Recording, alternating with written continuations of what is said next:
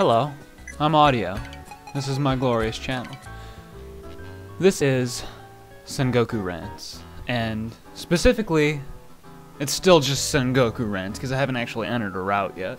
But you can tell by the end of the last part there that Isoroku wants, you know, to get her family going again. She's all that's left, which is kind of weird. They don't ever tell you what happened to her parents. You know what happened to her brother, but I mean, that's it, you know? Like, she didn't have any uncles or aunts, or it's just her brother, and her deceased parent. It's weird. But I guess that happened, you know, since not all families from Sengoku era still exist. Whatever. But, I guess I can tell you who she's based on, which is weird. By the way, I like the way she looks here in, I guess, her casual wear. It's not, you know... Well, I like the way she looks more here than in her regular wartime portrait, so putting that out there. But she's based on a man called Yamamoto Isoroku, and he was a World War II Navy admiral for the Imperial Japanese Navy, and that's what he was. That's what she's named after. She's, you know, she's not based on him, as far as I can tell. She's just, like, she's just a namesake for the guy.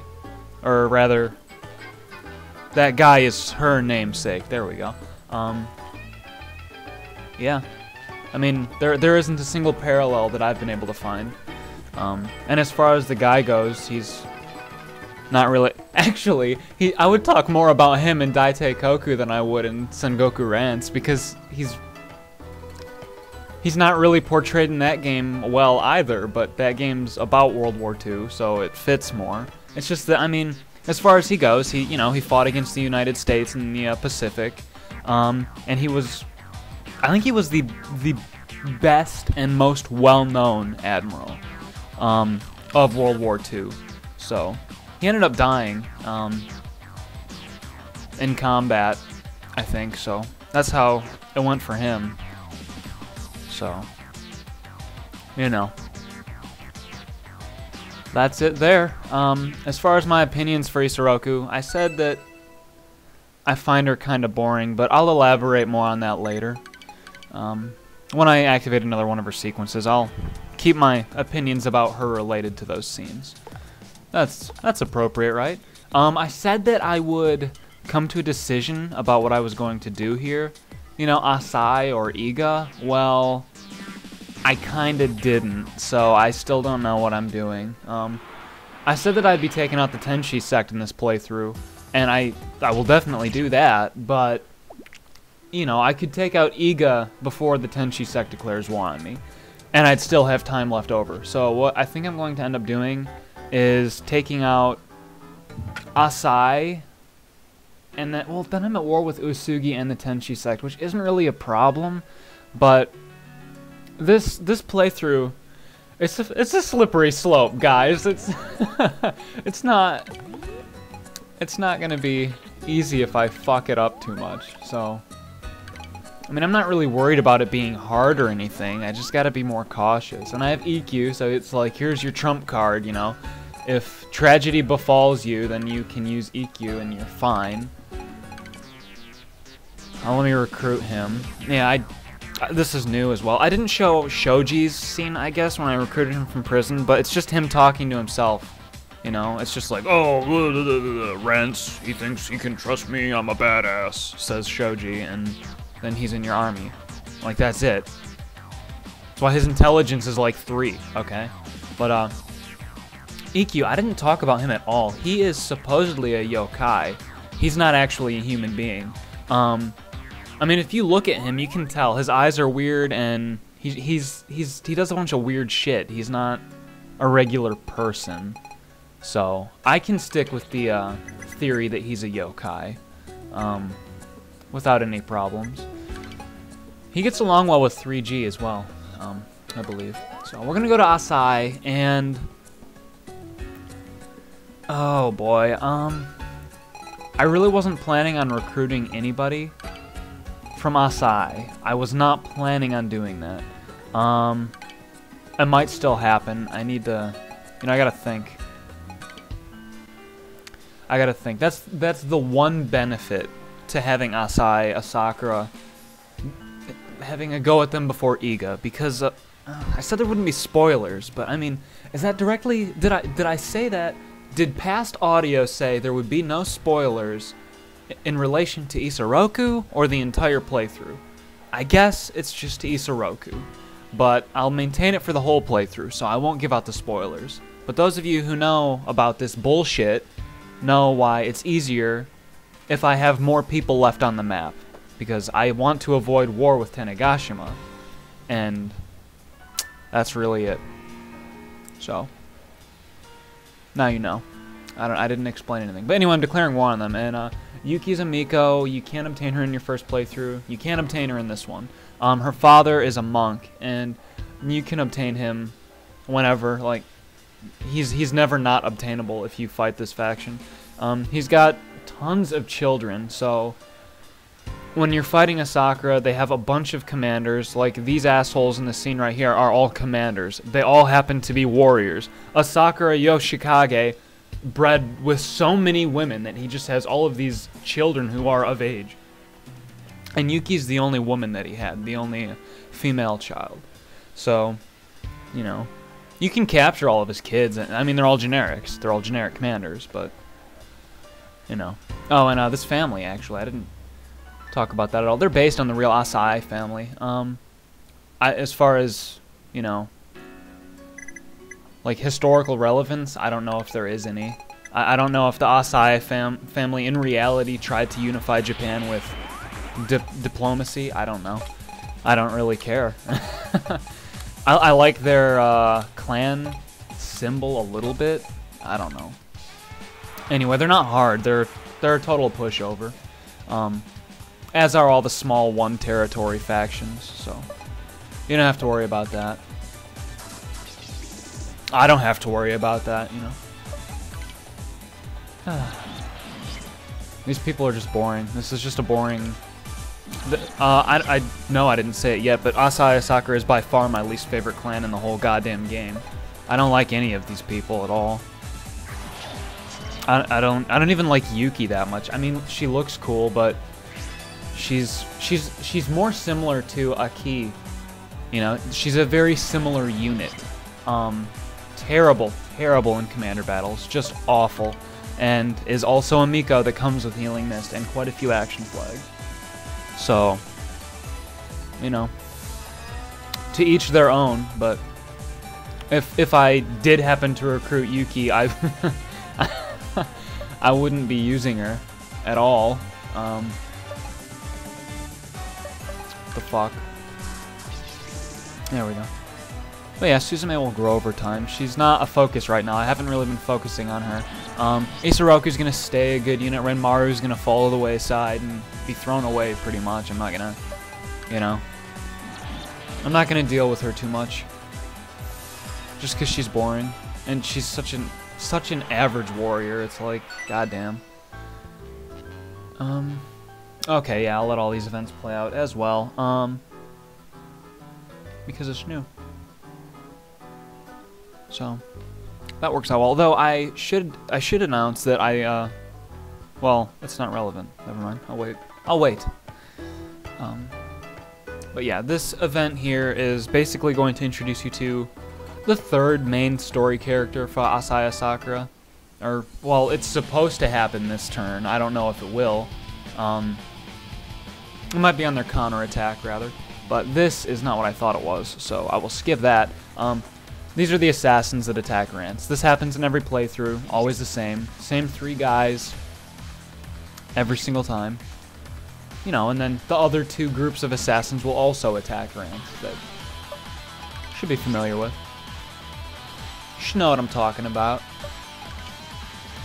Oh, by the way, I didn't know Syl could attack when I first played this game. I always used her to heal. I didn't, you know, I didn't know what the fuck a mage was. I didn't know what the icon next to her name meant. I didn't know it was a mage staff. I didn't even see it. So, that's how that goes. Now what happens? I think, yes. Okay, this is what I was waiting for, but this is Hakkin Dasan,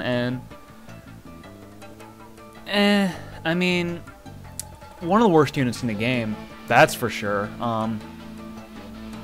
I don't know. He comes to try and help Asai out. He's like, hey, give me your wife. Well, give me not your wife. Give me a wife, your daughter, Yuki. I want to marry her, and then I'll help you out. And he says no. You know, like a good dad would. And then Yuki's like, no, I'm going to handle things my own way. And then she goes and does whatever Dasan wants, and then Dasan helps anyway.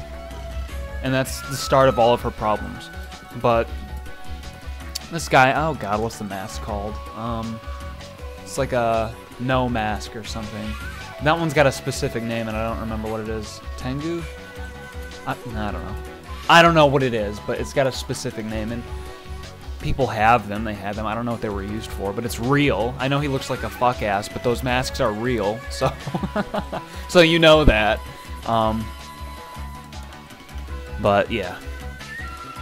Hakkin Dasan, you can recruit him after you take out Asai-Asakura, you know. You can send Rance to the mountain to meet the guy, and Rance will, you know, you're given the option. Recruit him or one-shot him, and you decide.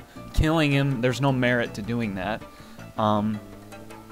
You get nothing for it at all, and it's a waste of an action fan, but whatever. Oh, and Yuki, her name means snow in Japan. That's fairly well known, I guess. That's why I know it, but it's a common name, and that's, you know, they talk about that. That's quite literally what the reference is for her name. I mean, the territory they're in gets, you know, Texas. The territory they're in is called Texas, and they get snow there, and that's what she was named after. They tell you that in the story. I mean, there are a lot of characters in, you know, anime and video games and bullshit called Yuki, and they're not named that because of the snow.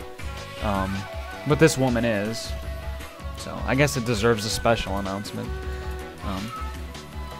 Whatever. Yeah, I do like her character design. I like Yuki's character design.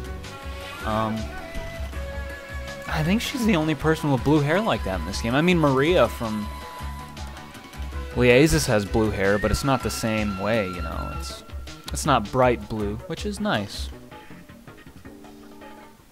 So, now it's happening. This event here, Dasan decides to help because of Yuki, and he sends pandas at you. Like, that's what he is. That's what he is. He's a panda commander. He's horrible. So they attack. I mean, he controls them. They explain that all in the story. You'll see it. But, you know, like in any other regular human being, myself included, you know, you get attacked. You're like, okay, let me defend against this. You defend. You know, you kill the pandas because it's not hard. Katsui can solo defend against the pandas. It is not even an issue. But you do that, and he attacks with more pandas, and you're like, two, okay. Let me defend again. You defend against the second wave of pandas. Cool. Third wave of pandas. That's where I gave up. But it'll just go on infinitely. He'll continuously send waves of pandas against you. And you have to fall back. You're required to auto-lose that territory. There's nothing you can do about it. So, that's why I did, and that's what it is, you know. You never fight him again, though. If you defended against Hakkin Dasan at all there, he's not actually in the fight, you know. Just 6 waves of pandas with no commander are in the fight. He's controlling them. But that's it, you know. You never fight him again, or at all, I guess, because that doesn't count. But yeah, this is EQ introducing him to his mom, and it's that thing that he's holding. That's his mother, and it can change shape, and he rides it around in combat. His sprite is on top of it. You know, but like you can tell that he's kind of a yokai. It's so believable because he's so weird. I mean, I don't know if he's based on anybody. You know, the name EQ, I don't know what that translates to or what that means, but I haven't found any information on the guy. So, you know, they don't tell you what his age is. They don't tell you anything about him. Really, I mean, I'm doing his character events while I have him, but you know, they don't tell you anything. It's just, here's EQ. He likes to eat meat. Oh shit. Oh well. It was basically that little bit that I skipped was just Yoshikage Yoshikage wondering where Yuki was. And Yuki's going to Hakkin Dasan. Because, you know, that guy, you know, Yoshikage didn't agree to this. Yuki did, of her own volition. So, yeah.